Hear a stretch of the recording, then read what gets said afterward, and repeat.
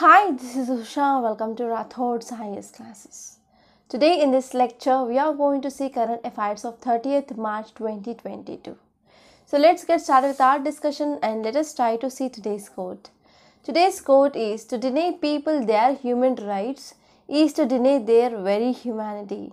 So actually this is a quote which is mainly given by Nelson Mandela. So this quote you can use whenever you are writing any mains answer and even in your essay, and even you can write this quote even in your ethics as well. So this quote, it is very important regarding this human rights. So the first article that we are going to discuss about BEMSTEC. So in yesterday's lecture also we discussed about this BEMSTEC. So again there is one editorial which appeared in today's newspaper regarding this BEMSTEC. So this topic, it is important from international relations, which mainly comes under GS paper 2. And this topic is exclusively important from your mains. So now let us try to discuss this topic in a very great detail.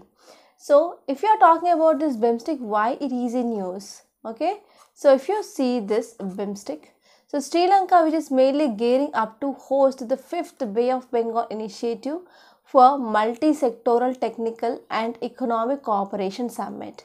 Okay, so now as you all know, so this fifth BIMSTEC summit, it is going to be held, and this 5th BIMSTEC summit, which is mainly chaired by Sri Lanka, which is mainly hosting this 5th BIMSTEC summit. Okay, so if you're talking about this topic regarding this 5th summit of this Bay of Bengal initiative for multi-sectoral technical and economic cooperation, so it is one of the special occasion which mainly makes this BIMSTEC leaders to reinforce their commitments, and even that will be helpful for to coming up of some efforts regarding building this momentum of collaboration in the Bay of Bengal region, and they will be focusing on security and as well as development for all. And this summit, which mainly expected to build the required momentum of collaboration among the member states. So as you all know, BIMSTEC mainly contains 7 members. They include Bangladesh, Bhutan, India, Myanmar, Nepal, Sri Lanka and as well as Thailand. And this summit will be very much helpful for boosting of regional strategic and even economic integration between these 7 members. And this BIMSTEC, which also have a special significance for India regarding changing this mental map of the region. And actually you know that if you're talking about this foreign policy of India, so we have this neighborhood first policy and we have this Act East policy as well. So these policies, they are mainly focusing on especially regional integration, and for this regional integration, BIMSTEC is also very important for India. So if we're talking about area of importance, so especially this BIMSTEC, which is mainly focusing on finalizing of this BIMSTEC charter, and they will be focusing on this BIMSTEC master plan for transport connectivity, and they will be focusing on this BIMSTEC technology transfer facility and cooperation between diplomatic academies, training institutions, etc. And they will be also focusing on this memorandum of application for future establishment of BIMSTEC centers. Okay, so these are some important areas of cooperation, and even these are some important areas of importance between these countries of BIMSTEC. And this will be also very much helpful for economic and strategic significance of this Bay of Bengal, because there is increasing of idea or emergence of idea, that is Indo-Pacific region, and there is shifting of power from Atlantic towards this Indo-Pacific Ocean, that is mainly seen. So in this context also BIMSTEC is very important, and this will be also helpful for growing economic, geopolitical and as well as security connections between Western Pacific and even Indian Ocean, right? And as you all know, Bay of Bengal, which is mainly evolving as the center of this Indo-Pacific region. So if we're talking about this BIMSTEC, which mainly acts as a bridge between these Asian countries. So BIMSTEC, which is having a very huge potential for developmental cooperation, and it is also focusing on rapid change geopolitical calculus. And actually this Bay of Bengal, which is having an unique position in this Indo-Pacific region as well. Right, so in this context, we need to focus on security, we need to focus on counter-terrorism, piracy, intelligence sharing, cyber security, coastal security, etc.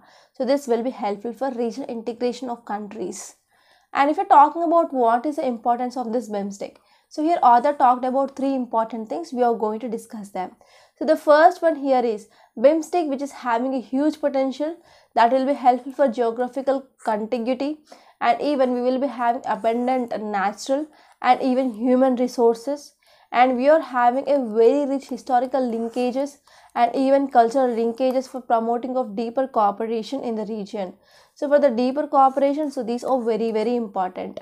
And this BIMSTEC, which mainly serves as a bridge between two major high growth centers of Asia, for example South Asia and as well as Southeast Asia. So this BIMSTEC, which is mainly acting as a bridge, and in this bridge especially they are focusing on this connectivity. So connectivity, which is very much essential for developing of peace, prosperous and sustainable Bay of Bengal region. So apart from that, so BIMSTEC need to address two dimensions of connectivity.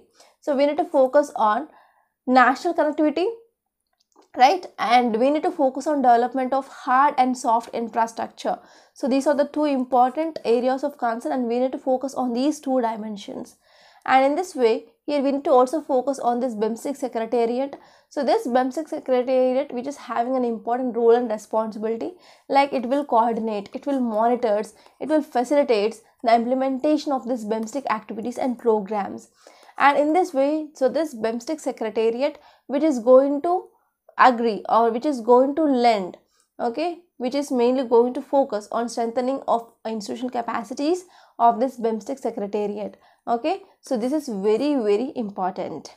So this is about this topic. And now let us try to say next topic. It is regarding criminal justice reform. So in yesterday's lecture also we studied one article regarding this topic, that is a brief introduction. So now let us try to see analysis of this topic, that is criminal justice. So this article will be important regarding your GS paper 2 under polity. So first let us try to see context, and let us try to see some key features of the bill, and later on we are going to see what will its benefits and what are the issues. So in this way we are going to cover this topic in all dimensions.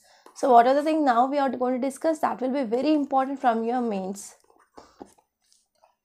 Okay, so now let us try to see context why it is in news. So we are going to discuss about this Criminal Procedure Identification Bill 2022. So very recently, this Criminal Procedure Identification Bill 2022, so this bill which mainly introduced in Lok Sabha, but from the opposition party, so there is a strong opposition which is mainly seen.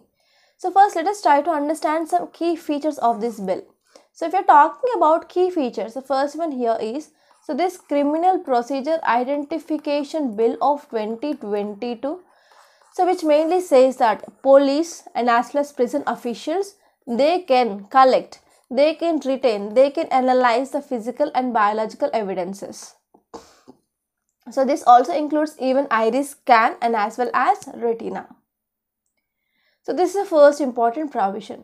And second one is, according to the bill, so these procedure which also apply to anybody who detained under this prevention detection law. So under this preventive detection law, if any person who is arrested, so those persons data can also be collected under this bill. And next one is, according to this National Crime Record Bureau, so it mainly says that here police, they can store physical and biological samples as well as signature, handwriting data for at least 75 years. So what are the data they are collecting, that is physical data and biological data, so they can store them for 75 years. And according to this Prisoners Act of 1920, so this act which mainly set to be replaced by this Criminal Procedure Identification Bill of 2022.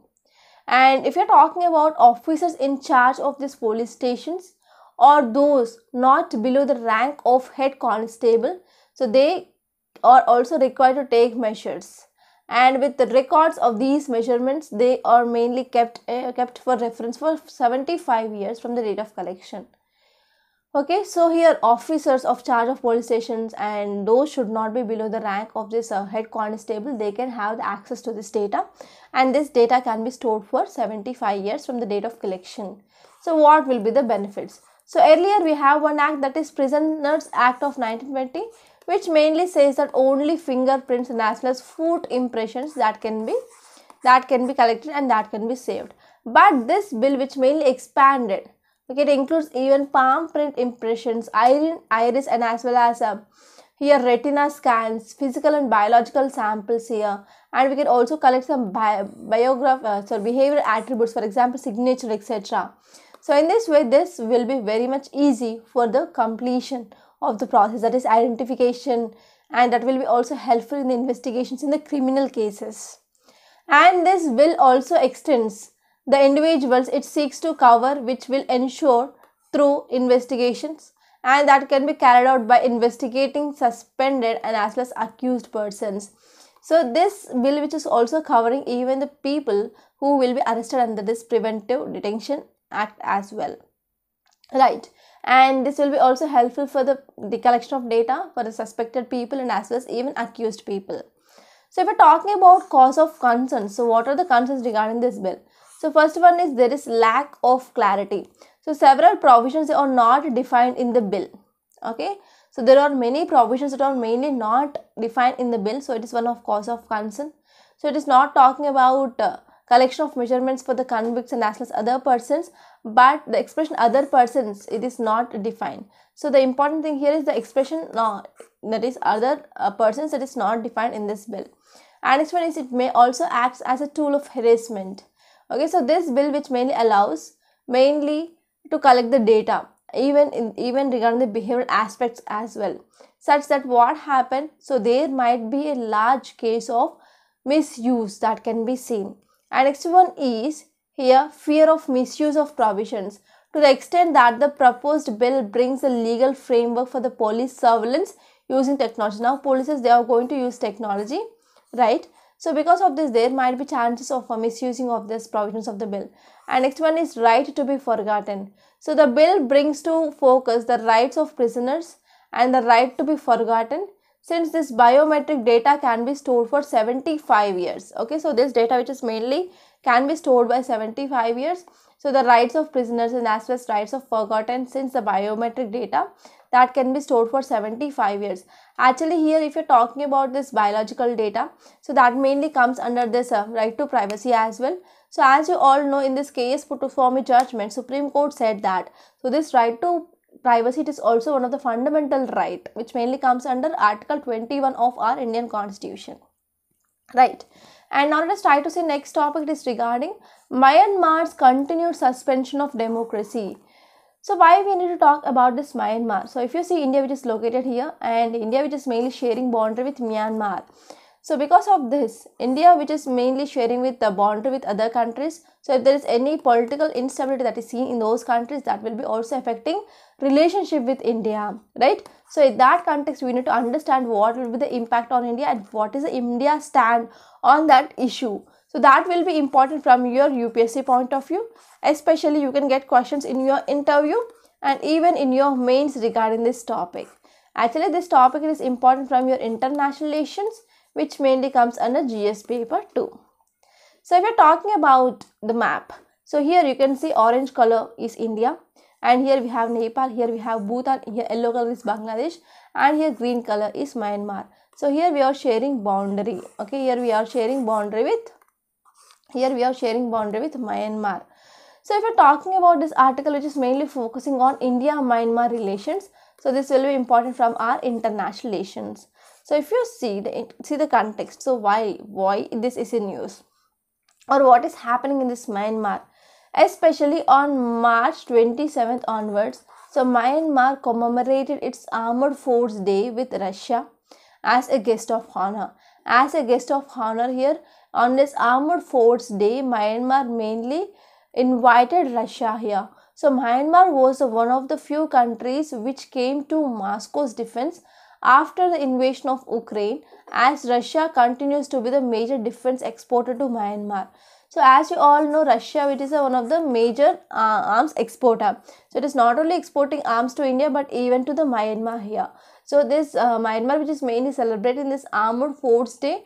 So here on this day, Myanmar which mainly invited Russia. So now let us try to see what is the thing which is mainly going on this Myanmar.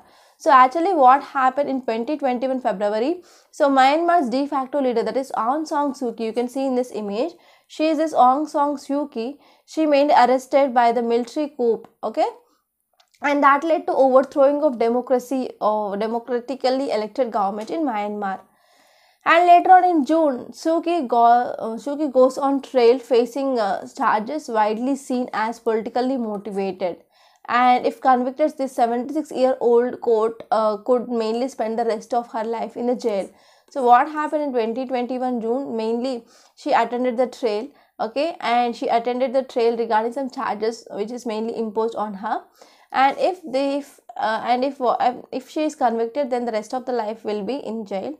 So in November, what happened? Military authorities added some electoral fraud charges, and they accused this Aung San Suu Kyi mainly abused the power relating to this 2020 polls, in mainly that made her party to win the elections. And later on in December, Suu Kyi mainly sentenced to 2 years of jail or the charges for inciting the dissent and as well as breaking this COVID-19 rules. And in January 2022, she is again sentenced to additional 4 more years on charges of illegal possession and as well as import of walkie-talkies and as well as breaking of this COVID-19 rules. Okay, so this is about the thing which is mainly going on in Myanmar. So what is happening on the ground? So actually military coup happened, and this military continues to conduct operations in the different regions of the country, and that led to violence. And even the regions under this artillery attack, air strikes, and even other physical forms of violence attacks that mainly seen in many states of this Myanmar. And if you're talking about what is this Myanmar-Russia relationship, so why Myanmar invited this Russia for this Armed Force Day? So actually you know that here Russia, it is one of the major exporter of this arms to this Myanmar. So this Myanmar military junta seized the power last year on this February 1st, 2021, and now it mainly invited Russia, their true friend, as a guest of honor for their Armed Forces Day celebrations. And if you're talking about the defense exports to this defense imports, or we can say like Russia's defense exports to this Myanmar. So Russia continued to be the major defense exporter to Myanmar. So apart from that, actually Myanmar don't want to rely on one country. So apart from that, Russia, so even China, it is also one of the major player of arms for this Myanmar. And not only China, they will be also getting some arms from India, Pakistan, Serbia, Belarus, Ukraine, and even Republic of Korea, that is South Korea. Okay, so this is about some relationship between Myanmar and as well as Russia here. So this relationship between this Russia and as well as the junta, which mainly seems to be the one area of cooperation between these two. And the Myanmar is also looking for their raw materials as currency, okay, which will work out for them as well as Moscow. And next one here is this Myanmar, which mainly continue to run some Moscow agenda in international for whenever it can, by being sympathetic to Russia actions. So what happened, even Myanmar, which is supporting Russia in number of multilateral forums as well. So what is the India stand? So if we're talking about India's stand, India's relationship with Myanmar, which has been predicated on maintaining the balance in its neighborhood. And actually we want to involve in this Myanmar, especially to counter this Chinese presence in this Myanmar. And recently India also urged Myanmar to end the violence and to implement Asian 5-point census. So this will be helpful for developing of proper relations. And not only India but even US administration, which mainly want to end the war in this Myanmar. Okay, and as well as even UK and as well as Canada, they implemented sanctions against these high-ranking members of junta. And not only this, even United Nations Security Council also commended the actions of this junta.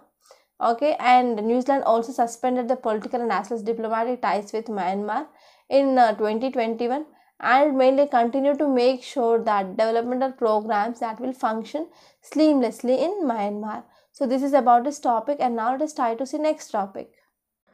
Title says Indian power projects replace Chinese ventures in Sri Lanka. So this topic, it is about India-Sri Lanka relations. Okay, so this topic, it is important from international relations, which mainly comes under GS paper 2.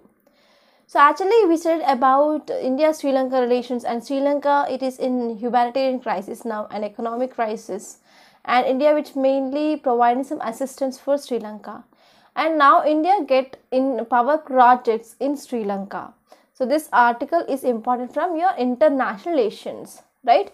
So if you see context, it mainly says that India will set up hybrid power projects in 3 islands. Okay, in 3 islands of Sri Lanka. So India will going to set up hybrid power projects, and these will be replacing Chinese venture which mainly cleared by Colombo. So actually these projects which already given for China in January 2021, and now they are mainly cleared, and now they are mainly given to India. So if you see some details, it mainly says that memorandum of understanding for the project was among those signed during this meeting between visiting External Affairs Minister, okay, and as well as Sri Lankan counterpart. So actually this is a deal, okay, this is a memorandum of understanding which mainly signed between India and as well as Sri Lanka. So it is a third Indian energy project coming up in the Sri Lanka's east and as well as northern part, right? And these recent 3 agreements, so 2 for Adani Group and 1 for National Thermal Power Corporation Solar Venture. Right, in January 2021, Sri Lanka's cabinet which mainly decided to award these projects for this Chinese, okay, Chinese firm, that is Sinos for HWIN, and now they cancelled and they are mainly given to India. Right, not only these power projects, but even we are mainly focusing to come up with Maritime Rescue Coordination Center. Right, it mainly includes Bharat Electronics, and it is like $6 million Indian grant. Granted is nothing but gift. And India also helps to develop fisheries harbors in Point Pedro, Gurunagar and as well as Plasai in the northern province. And even we are going to support schools in the southern Galle district with computer labs. And India also came up with extending of grant for Sri Lanka's unique digital identity project as well. So these are some important things which are mainly present in this memorandum of understanding. And next topic, it is about rhino population up by 200 in Kaziranga. So actually I think 4 days ago we discussed about this rhino, okay, rhino census in Kaziranga National Park. And now the report of that study which is mainly given, and this is important from your environment and ecology, which mainly comes under your GS paper 3.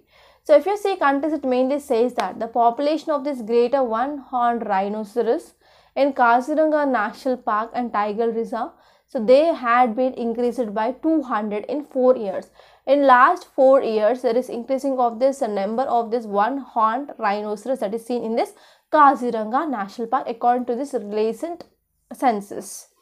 So if you're talking about the data, so latest rhino census conducted in this 2018, which mainly said that the number was like 2,413, and now it is 613 rhinos, and it mainly says that there is increasing of rhinos that is mainly seen here. And during this period, actually Kaziranga which mainly lost 400 rhinos because of some natural causes, because during monsoon season there is increasing of rainfall that is seen in this northeastern region, and there are number of rivers that are present, and there is a increased chances of flooding in this Kaziranga National Park. And even what happened, there is also threat from the poachers as well. Okay, so if you're talking about where is Kaziranga National Park located, so this is our Assam. Okay, so this is our Assam. So here we can say this is our Kaziranga National Park. So we're talking about habitat of this one-horned rhinoceros. So here they mainly live in India, Nepal, Terai region, and northern western Bengal and Assam region. So actually in India, rhinoceros are mainly seen in Assam, West Bengal and Uttar Pradesh. And in Assam especially, there are 4 protected areas. They are Probitiora Wildlife Sanctuary and Rajiv Gandhi Orang National Park, Kaziranga National Park, and as well as Manas National Park. And especially in this Kaziranga National Park, we are having like 2,400 rhinoceros, and now this number which mainly increased to 2,600 rhinoceros. And if we're talking about protection status, they are mainly listed in vulnerable in IUCN Red List, and they are mainly protected under this Appendix 1, and they are listed under Schedule 1 of Wildlife Protection Act of 1972. So if you're talking about what are the threats, they are having threats from poachers. Especially for the poachers, they want the horns of this rhinoceros, and habitat loss, population density, and decreasing of genetic diversity. So if you're talking about what are the conservation efforts we are taking for this for this one horn rhinoceros. So yes, Government of India, which is mainly taking much conservation measures. The first one here is, if you're talking about this 5 rhino range nations like India, Bhutan, Nepal, Indonesia and Malaysia, they mainly came up with a declaration. That declaration is called as the Delhi Declaration on Asian Rhinos, okay, and they are mainly focusing on conservation as well as protection of this species. And recently, Ministry of Environment, Forest and Climate Change, which mainly became the project, okay, and they started creating these DNA profiles of all rhinos in the country. And we also came up with this National Rhino Conservation Strategy, and actually this strategy which mainly launched in year 2019 to conserve great one horned rhinoceros. And we also came up with this Indian Rhino Vision 2020. Actually this mainly launched in year 2005, and it is one of the ambitious effort to attain wild population of at least 3000 greater one horned rhinoceros. Okay, so this is about this topic, and now let's try to see next topic. Title says 34 outsiders brought land in Jammu and Kashmir. So if we're talking about this Jammu and Kashmir, earlier we used to have Article 35 and Article 370 of Indian Constitution, which mainly talks about special category status for this Jammu and Kashmir. And this articles which mainly says that outsiders cannot buy the land in Jammu and Kashmir. But in 2019, on August 5th and 6th, the government came up with revocation of these two articles. So because of this, now any outsider, they can buy land in Jammu and Kashmir. So this is about some brief background, and actually this article is important from your polity point of view, which mainly comes under your GS paper too. So now let us try to see context. So if you see context, it mainly says that as many as 34 persons from outside Jammu and Kashmir, they have purchased properties in the newly created Union Territory. So after this Jammu and Kashmir Reorganization Act of 2019, so erstwhile Jammu and Kashmir state, which is mainly divided into 2 Union Territories, right? So after creation of this Union Territories, and also after this dilution of this Article 370 of Indian Constitution, so now about 34 persons, they purchase a land, okay, in this Jammu and Kashmir who are outside of this Jammu and Kashmir. So if you see some details, it mainly says that as per information which is mainly provided by this government of Jammu and Kashmir, 34 persons outside this Union Territory, they mainly bought the properties in this Union Territory. So in this context, Ministry of Home Affairs, which mainly informed this Rajya Sabha that there are 7 plots of land, and these lands, they have been purchased by the persons who are outside of this Jammu and Kashmir division. And in 2021, Ministry of Home Affairs informed this parliamentary panel that land which is mainly being protected for agriculturists of Jammu and Kashmir, in the same lines how agriculture which is mainly protected in the states of Uttarakhand and as well as Himachal Pradesh. So if we're talking about background of this topic, so you need to know background. So if you know background, then only you can appreciate what is happening, right? So actually center which mainly notified Union Territory of Jammu and Kashmir Reorganization, Adaptation of Center Laws, 3rd Order 2020. So according to this order, now it will allows the people who are outside of this Jammu and Kashmir, they can now buy the land in Jammu and Kashmir without being a domicile of that Jammu and Kashmir. So if we're talking about features of this bill, it mainly says that, so no domicile or permanent resident certificate which is required now to purchase this non-agricultural land in this Union Territory. And people as well as investors who are from outside of this Jammu and Kashmir, they can now purchase the land in this Union Territory.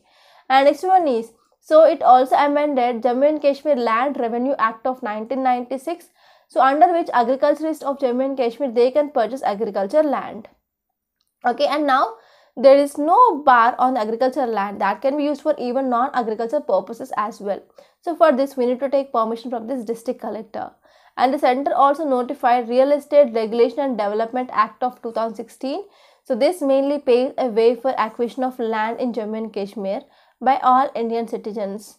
And if you see previously, the Article 35A of Indian Constitution of the Jammu and Kashmir Constitution, which mainly places some prohibition regarding sales of land to those who are not the state subjects. But now it is mainly diluted.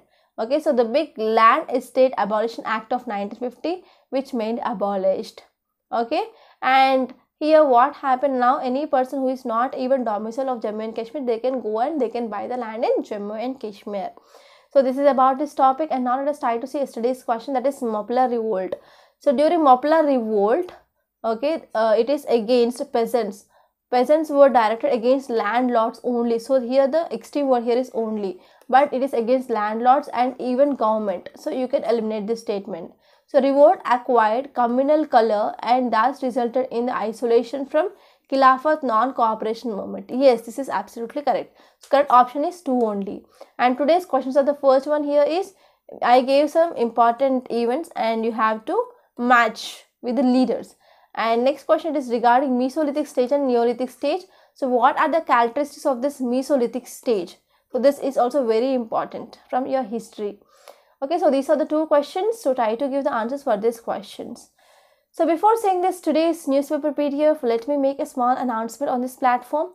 We in Rathod IAS, we are ready to launch this means answer writing practice course, and this course, it is for 1 year, and we will be giving you weekly targets. That means which are the subjects that you have to study, and we will be giving you detailed micro listing of topics. And after that, daily 1 question will be given you based on that target. You are supposed to write the answer and you have to send that answer to our email ID, so that there will be evaluation, and we provide you one-to-one mentorship. Okay, and we also provide you model answer. So in this way, within 1 year, I will assure you that you are going to complete each and every topic of your GS1, GS2, GS3, GS4 along with essays and case studies. So this course, it is absolutely beneficial. Try to join this course. So here new batch is going to be start from 4th April. So please try to join this course as soon as possible. So apart from that, we are also launching this pen drive courses for this foundational course of 2023, and this will be beneficial for beginners and even the students who already gave their attempts, because you need to follow the trends of UPSC. So UPSC is not only asking this facts based question, now it is started asking some analysis based questions. So to answer those questions, you need to follow topics and you need to have a conceptual clarity that we are focusing in these courses. So if you have any doubts regarding these courses, you can call me on this number 8074765513.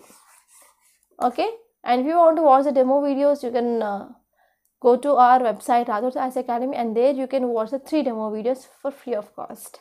And now let us try to see today's Hindu newspaper PDF. Yes, this is the today's newspaper PDF. The date here is March 30, 2022, and this is Delhi edition, right? So first topic I discussed regarding this Sri Lanka, that is Indian power projects to replace Chinese ventures in Sri Lanka. And there is one article that is important regarding this Assam and Meghalaya. Actually in these northeastern states, there will be the border issues. So here Assam and Meghalaya, they mainly partly resolved 50-year-old border dispute in 6 of the 12 sectors along this boundary of Assam and Meghalaya. So you have to refer that topic once and leave the city page.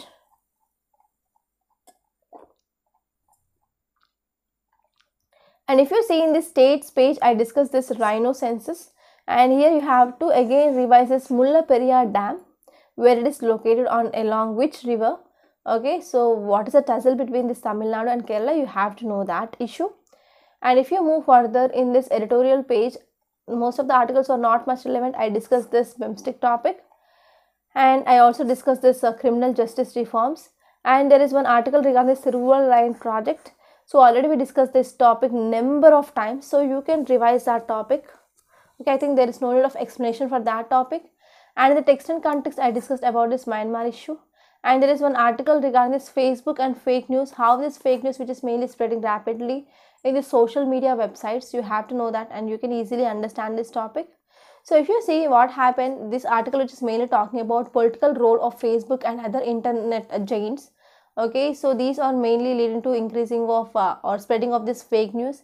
And in 2016, what happened? Facebook algorithm which gave more weight to friends and family. Okay, and if someone on your friends list which mainly liked or commented on the post, and there is a chance of for you seeing that post were very much higher. So because of this, what happened? There is rapid sharing of information that is happening here. So that is the thing which mainly given. So you can easily understand this topic. And if you see here, I discussed about this BIMSTEC. So here the title says that India seeks closer BIMSTEC partnership. Okay, so already there are a number of articles which are coming regarding this BIMSTEC. So once the summit is done, so we will be getting exact information regarding what is the thing which mainly discussed there. And I discussed about this land in Jammu and Kashmir. And here you need to know about promote awareness of social welfare schemes. Our Prime Minister tells MPs. So whatever the programs which are coming up by our MPs, people need to aware here such that they can reap the benefits of that schemes. So that is the idea behind that. So apart from that, here you can see fire breaks out Sarsika Tiger Reserve. Okay, so it is mainly regarding this forest fire. So here this article is important from disaster management. You can refer about what can be the measures that can be taken to control these forest fires. And here you need to know where is the Sarsika Tiger Reserve is located.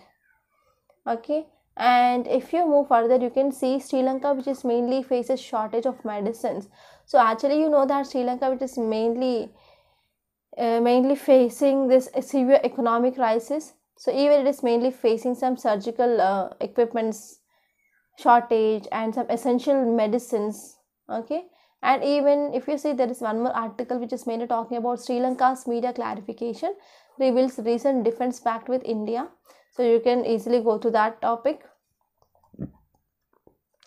And ICRA is one of the credit rating agency which mainly cuts this financial year 2023 growth forecast to 7.2%.